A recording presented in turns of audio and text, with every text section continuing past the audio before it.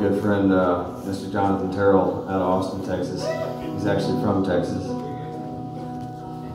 Anyhow, we met at the songwriter retreat that I was super apprehensive to do because I thought the whole idea of it was kind of preposterous and silly.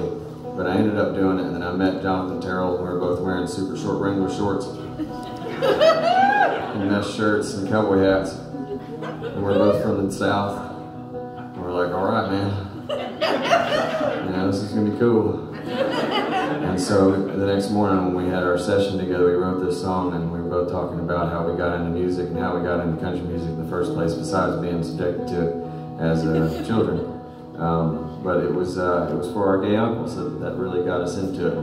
Taught us how to change a tire and listen to Dolly Parton. Be kind.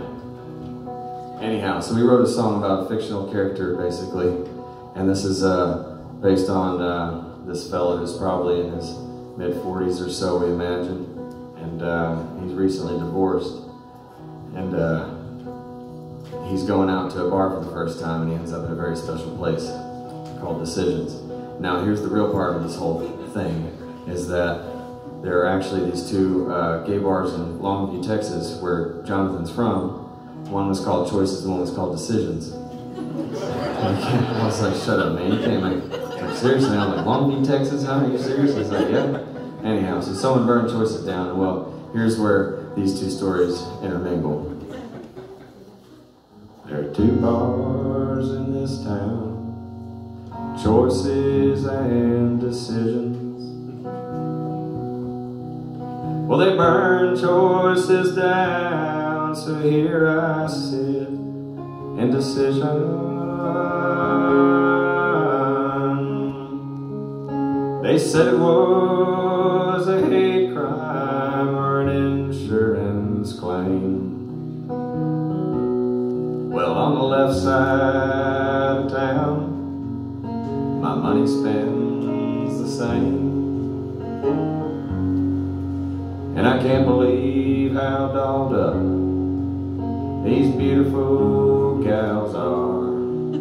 We all use the same bathrooms, and they look like movie stars.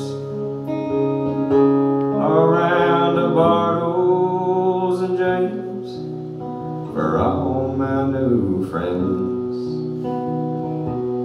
Well, down here at Decisions, they welcome me in. You see, perhaps our character here was subjected to all kinds of preconceived notions of masculinity growing up in the Deep South. And perhaps it was meant he was supposed to marry that high school sweetheart. Perhaps it was meant he was supposed to work at the gear plant. A lot of them do. And then he went out to that one really nice bar on the edge of town the first time. And his whole world changed. The cowboys at the gay bar under dangling disco balls. The drinks and the patrons are both strong and tall. Tomorrow comes waltzing, a song so clear. I'll tell you, my future's gonna be country and queer.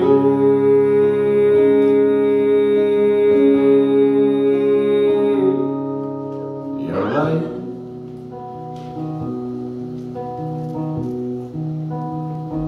You're right.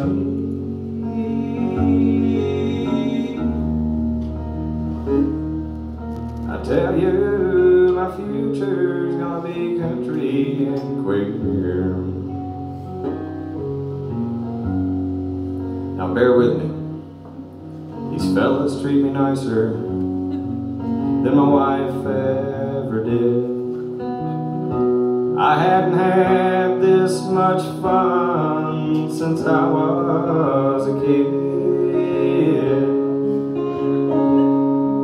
Now I'm going on vacations with my buddies, and we're on parade floats and all such. Lord. Now this cowpoke just bought some sandals, and I'll tell you that's a score.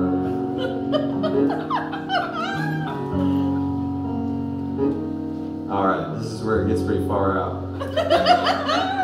Well, Michael Jordan, he could dunk, but he sure loved baseball. And I love George Jones, but also Pink Floyd's The Wall. There's no decisions. At decisions, you can have it both ways. You gotta pick up a fiddle to know how it plays. The cowboys at the gay bar and the dangling disco balls and drinks, and the patrons are both strong and tall. Tomorrow comes waltzing, a song so clear. I tell you, my future's gonna be country and queer.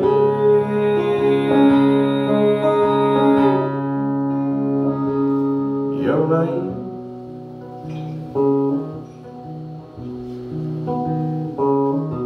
yodeling, I'll tell you, my future's gonna be country and queer. Now I think I've got a bonus verse if I can recall it all. Please? Well, there's Jimmy, Frisco, Charlie and Fred, and old Stan, and Daniel, and Timbo and Ted. We all belly up together after a day of punching steers.